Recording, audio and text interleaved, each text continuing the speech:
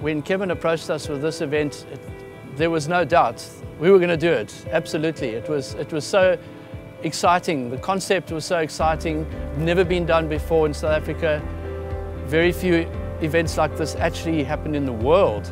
It was really a major challenge, and I think we all just grabbed at it and said, well, hey, this is something worth really doing.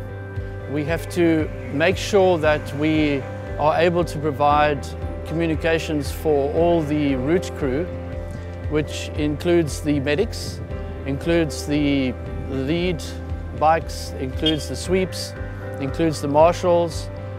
All of us are absolutely dedicated. We work together fantastically as a team. We understand each other, and the goal is to make it work.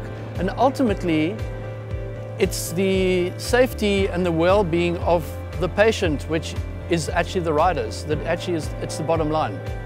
That is our priority. We will move everything else aside. That is what it's about, to keep the safety of the riders in focus.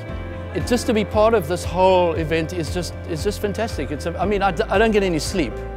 We don't get much sleep here, and we work to the bone. But it's just great. It's a good feeling when you're over it and you're done with it.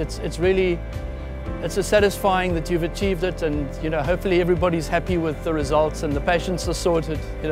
10 years ago, we went into this, open-minded and really absolutely concentrating on the job at hand. And I don't think, well, how's it going to be down the line in 10 years' time? But looking back, it's quite surrealistic, really, to think that you've actually been doing this for 10 years.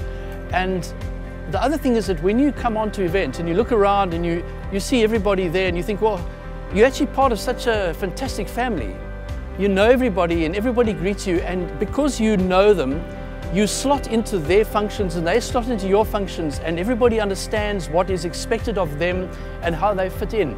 And that is so amazing. It really is it's a fantastic feeling.